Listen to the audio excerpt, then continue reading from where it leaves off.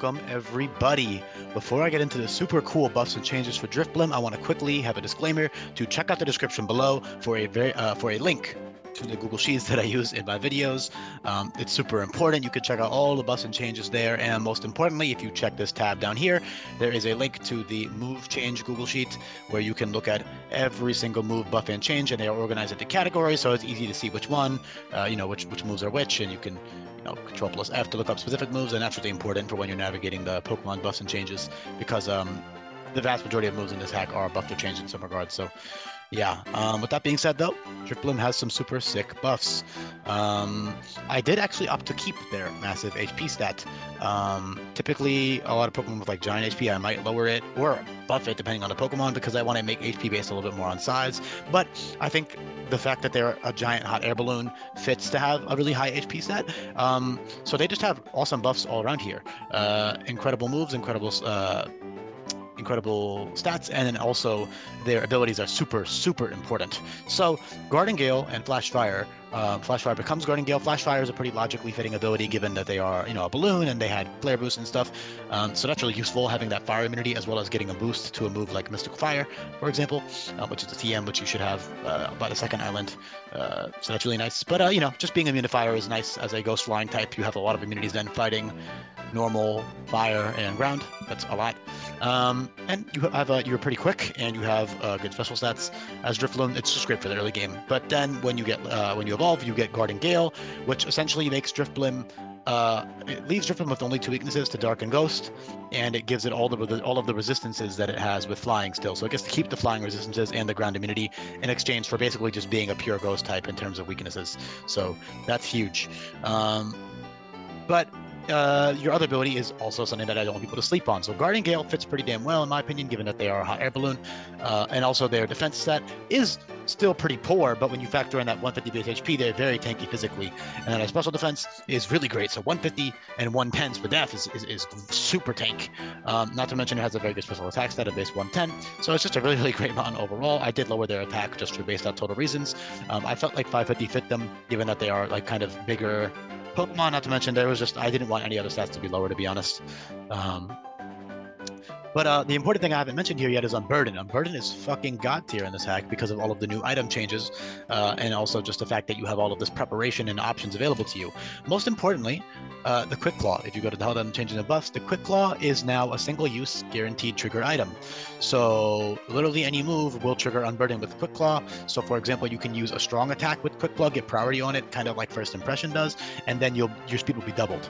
But a really good thing you can do is you can use Quick Claw Unburden with something like Calm Mind, Nasty Plot, or Conjure. Conjure being Calm Mind, but it gives you a physical defense boost instead of a special defense boost. And those are all 3 of those are incredible with Unburden, especially Nasty Plot. All these setup moves do have nerf PP, and there are a lot of anti-setup things in this hack, from Priority Whirlwind, Priority Roar, Priority Heart Swap, Unaware Pokemon, Clear Smog, Haze, all types of stuff. Taunt is very prevalent as well. So all of those things will make setup a little bit harder, but it's still not that difficult. You just have to be a little bit smarter about it. It's not as brainless as it used to be. And with that Nasty Plot plus Unburden plus Quick Claw, it's fucking insane. You get double speed and double special attack in 1 turn. It's huge. It's double dance basically in 1 turn. And also you can use this offensively and also defensively. You could use it with a bunch of different items. There's so many, the sky's the limit with this item. Weakness Policy also works great with Drifblim because of its great bulk, as well as the fact that Guardian Gale means that it will still get the Weakness Policy boost, but it won't take the super effective damage, if that makes sense. So, for example, you get hit with a Thunderbolt or a Wild Charge or whatever it is. You're going to take super effective damage in terms of the calculation, but then Guardian Gale makes it, it halves the damage. So you're still getting that Weakness Policy boost is my point, and that's huge. So you can use Agility Weakness Policy with Guardian Gale, or you can just use Weakness Policy plus Unburden. That was something that Drifblim was actually good at doing before with Acrobatics, but obviously it's no longer a mixed attacker. But your move pool in general is excellent. You have all kinds of great coverage. You're also a great defensive Pokemon, like I said, with those immunities, that great bulk, as well as a lot of really useful utility moves, such as Roost, Strength Stat later on, Stockpile, Swallow, which are buffed. I'm not going to go into every single little nitty-gritty detail of every move, buff, or change, but you can check them out below because those are really important. But you just have all kinds of utility things in your arsenal. It's just a really fucking fun Pokemon. Flare Boost is for trainers only, just, because it's overpowered otherwise, because you don't, you can go into the fight with the burn already. So you can get, like, an item on top of the special attack boost, which is insane. And, like, not really balanced at all. But yeah, great defensive tools. Like I said, you got dual screens, you got parting shot, you got roost. Like I said, you got other healing moves. You got will-o-wisp, you got whirlwind, you got haze, clear smog. Soul absorb is huge. Although your HP set is so big that soul absorb and strength step even won't be getting you that much healing. Roost would actually probably heal more. Although strength step is an exception because of how strong that move is. Not to mention you also drop the physical attack of the opponent, which is nice to patch up your lower physical defense. However, you do have to keep in mind that with max defense investment, Drifblim is tanking physical hits because of that giant HP stat. You really got to keep that in mind. In fact, Drifblim is basically almost as bulky as Blissey is physically now, because Blissey has 60 defense and 155 HP now, so that kind of puts it in perspective. And Blissey's pretty damn tanky physically, so yeah. And you know, every Pokemon has to have some sort of weak point, so you know, it makes sense that it's a balloon and we weak to physical attack still.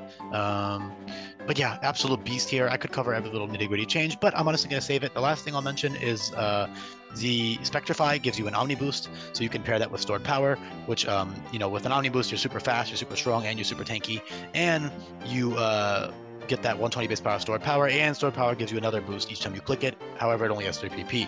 But in general, you have all kinds of amazing tools here. Like I said, Unburden is absolutely incredible, not just with Quick Claw, although honestly, you can use that every fight if you wanted to. But with all kinds of other things that you can use Unburden with, you can get very creative with it. It's a great ability.